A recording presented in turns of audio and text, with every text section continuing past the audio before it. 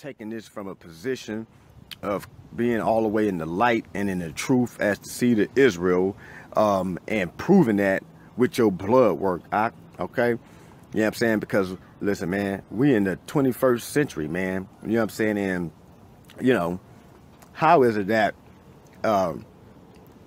in this advanced technology age, you bums want to still stand up and try and be the leaders of the people of God, and with all this knowledge and technology available, you don't want to deal in DNA to prove that you are Hebrew.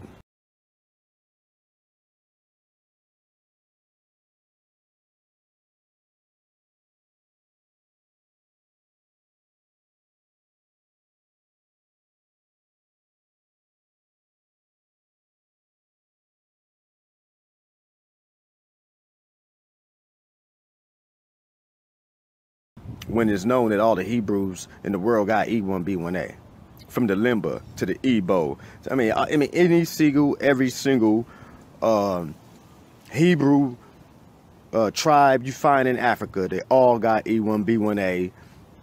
And when you get to West Africa, to Igbo land, where they took the slaves from that came to America, they got E1B1A. All right, so if the Igbos and Igbo land saying they Hebrews, they had the Torah, you know what I'm saying, you know, sealed. They got an original Torah, man.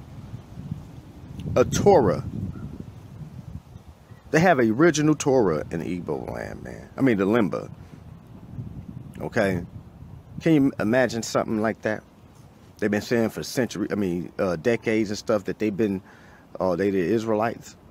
And they come out with a Torah talking about, you know what I'm saying? They've been having this and had to seal it so that nobody could tamper with it.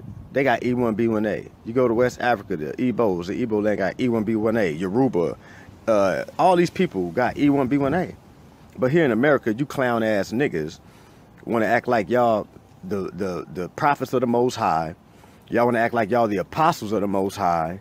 You proud clown ass niggas running y'all mouth, and you niggas ain't got nothing, you know what I'm saying, but falsehood about yourself. That's why your ass ain't got that DNA yet, man. Okay, I've been preaching and teaching this doctrine, all right, for a little while, and you know, not no long time, man.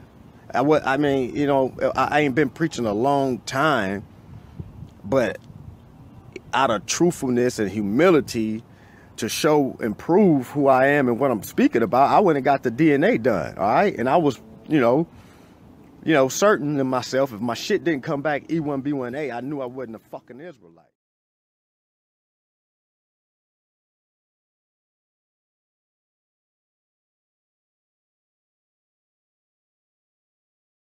But I did it because I got nuts. Where you niggas nuts at, nigga? Where your nuts at, nigga? Put your nuts out there. Quit running your fucking mouth, nigga. Show me that E1B1A, nigga, before you say anything else to me, nigga. I don't care who you say you is, what apostle you say you is, what elder you say you is, how many years you been reading and holding on to these scriptures. Nigga, put the E1B1A on the table for any other Israelite here. Anything you got to say, nigga. Straight up, put up or shut the fuck up, nigga.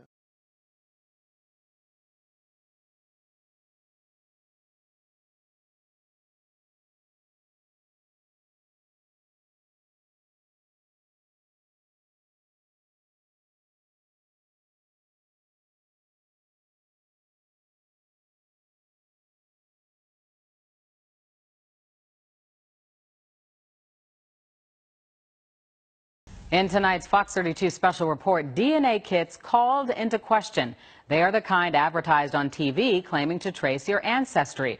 A woman says she used 2 different popular services to trace her family history and got wildly different results. Fox 32's Tia Ewing reports. This is my mother, my father. Jennifer Smith says flipping through family albums helps her reconnect with the past. And I just want to learn as much as I can about my history. She recently took that learning one step further and decided to try a DNA testing kit. Ancestry.com, very popular. You know, they're in all of the commercials. Everybody talks about them. Smith received the kit followed the directions, and mailed it back. Just like the lady on TV says, you have to spit in the tube. It's not ladylike, but that's what you do. Then she waited the 4 to 6 weeks. And I was shocked. Smith's breakdown from Ancestry showed 97% European and 2% Asian. I'm a black girl. I am not a Jewish white lady. I'm black. My parents were black. She contacted Ancestry with questions, but says a rep told her the results are accurate. She told me there was no way they could have made an error.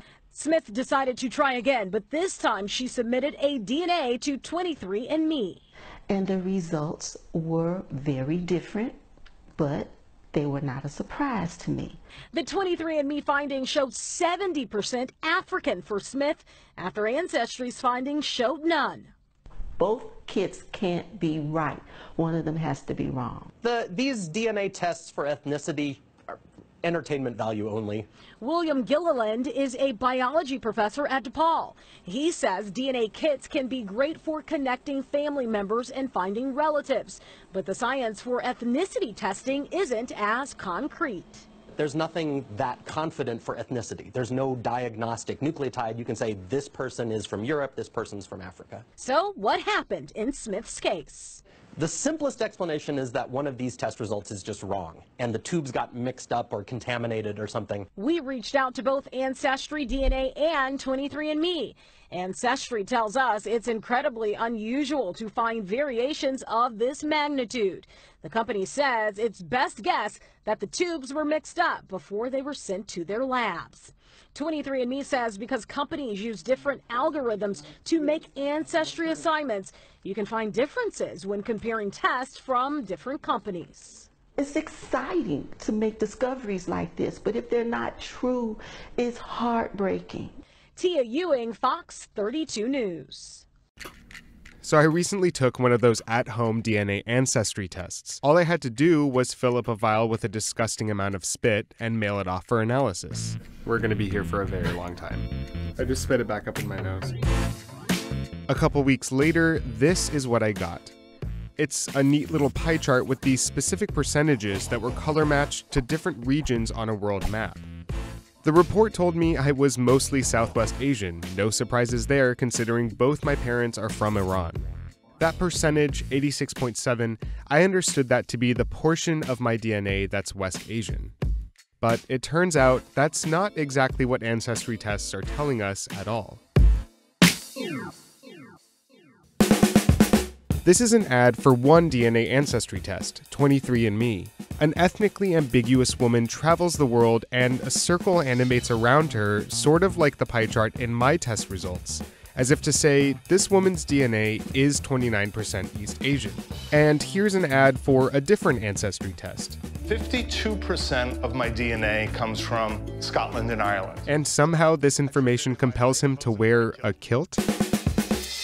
Alright, so what are ancestry tests really telling us? Can you help me understand what my results are telling me? Because I'm getting mixed messages from ads and how other people talk about the results. This is Wendy Roth. I'm an associate professor of sociology at the University of British Columbia. Okay, first of all, these test results are not about your entire DNA. They're about a tiny, tiny fraction of your DNA. To understand how genetic ancestry tests work, let's start with the DNA itself. There are about 3 billion base pairs in our genetic code. Those are the A's, C's, T's, and G's that form the instructions that make us, us. Of these 3 billion base pairs, 99.9% are exactly the same in all humans. But for the remaining 0.1%, one person might have an adenine where another person has a guanine. These single letter differences are called single nucleotide polymorphisms, or SNPs. Groups of SNPs can help explain why some people are taller than others, or why some people have green eyes while others have brown eyes. But most SNPs have no known effect at all. What many DNA tests are looking at are a relatively small number of SNPs, specific positions in this 0.1% in our DNA, in order to give you your results. When a testing company receives your sample, they compare your pattern of SNPs to different reference populations in their database. These reference populations contain SNPs known to exist more frequently in different modern populations in the world. Then the testing company will give you a percentage that represents how strongly your pattern of SNPs resembles that group. But this process has a bunch of important limitations, and this is where things get complicated. Lots of markers are found in multiple populations around the world. First, even trying to classify humans into groups in the first place is tricky.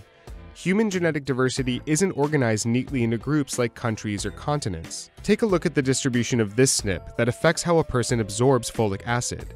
It's commonly found in Mexico, but also in Chile or even China just as often. So let's say that a particular marker is found in the South Asian population 30% of the time. There's still a possibility that when you inherited this marker, you got it not from somebody who was South Asian, but from somebody who was in some completely different group that also happened to have that marker. Second, testing companies put together their reference populations based on academic research and other people that have taken genetic ancestry tests.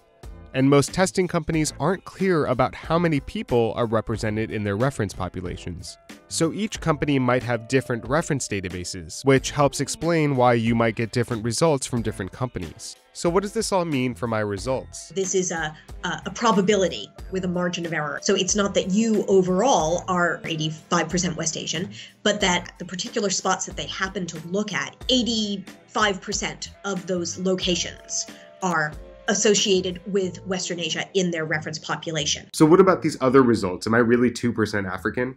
You've got a lot of, sort of small trace percentages here. Percentages that small are really not meaningful.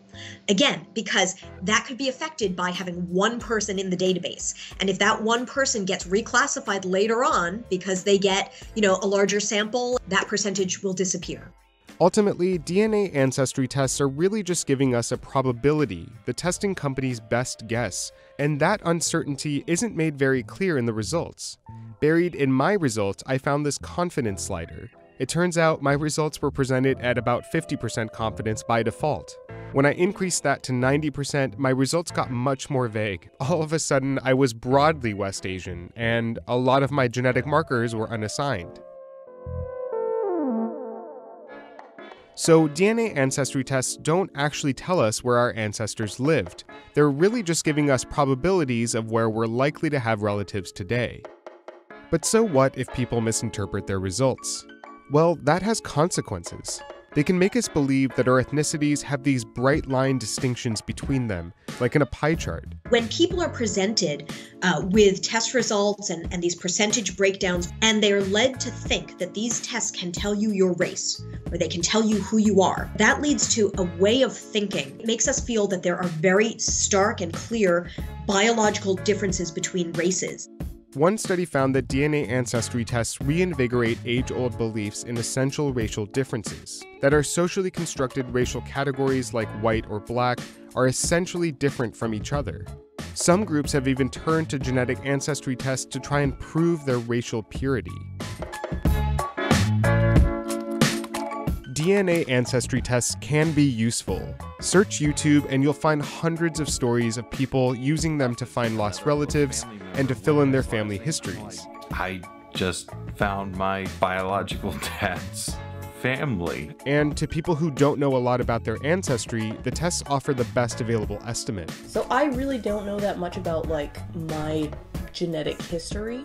But it's important to remember that despite their marketing, these tests are just a company's best guess at matching your genetic markers to different parts of the world. What they're not going to tell you is whether you should wear a kilt or not. DNA ancestry tests might not be as informative as you want them to be, but more and more people are still taking them, and this giant database of genetic information is becoming super valuable to an unexpected group, law enforcement. We teamed up with Verge Science to look into how your privacy is at risk because of these DNA ancestry tests, even if you've never taken one.